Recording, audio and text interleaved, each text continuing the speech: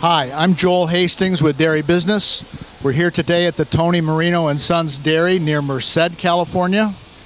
I'm talking with Larry Marino, who's going to tell us a little bit about his family's growth in dairy. Myself, my brother, and my dad manage two facilities, one in Modesto as well.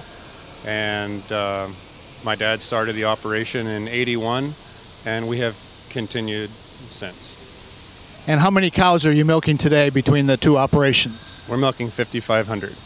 And I think your dad started with 300 cows back in '81, you mentioned. 300 cows, and at this facility we are 3X.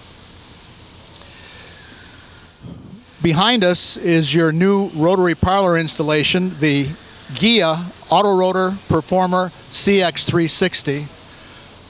Tell us a little bit about the thinking that went into your decision to put this particular facility into your milking center. Our largest deciding factor, there was actually a few of them, cow flow, employee comfort, and then also the construction of the rotary, the undercarriage, and cows just want to get on the rotary. They fight to get on.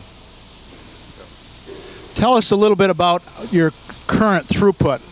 How many cows, how big is your employee roster here at the parlor?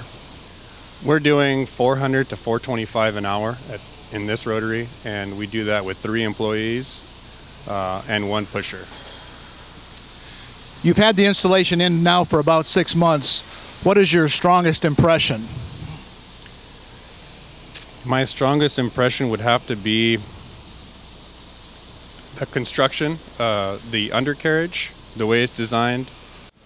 We did look at other manufacturers, and as far as the construction and the technology, we felt that this was above and beyond the competitors.